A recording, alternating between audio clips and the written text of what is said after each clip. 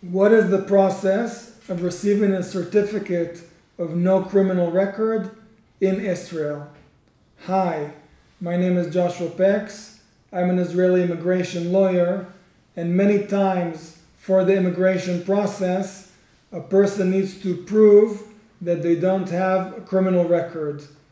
Our law office helps foreigners immigrate and settle in Israel, but also Israelis obtain various European passports or immigrate to different countries around the world. And almost all the time during the immigration process, the applicant needs to prove and show a certificate that they don't have a criminal record. Obviously, countries don't need to receive immigrants, and they would not want to receive someone that may pose a danger to society. Therefore, usually, a certificate that shows that you don't have a criminal record is really a must in every immigration process.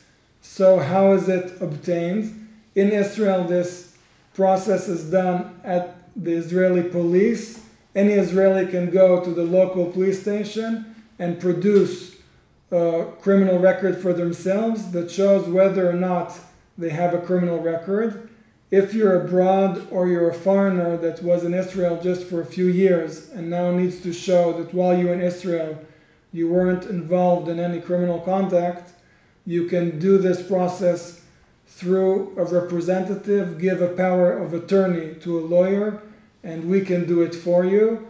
In any case, when the certificate of no criminal record is sent abroad to one of the Israeli consulates, it also needs to get the apostille stamp, and this is done automatically by paying a fee, and this certificate will be sent from the Israeli police to the consulate of Israel if the consulate is in one of the countries that are signed on the Hague Convention, which is the apostille convention, which shows that documents are recognized from one country to another. In any case, if you have more questions, maybe some of the stuff I said seem very confusing or you don't understand, as always, you're welcome to contact us.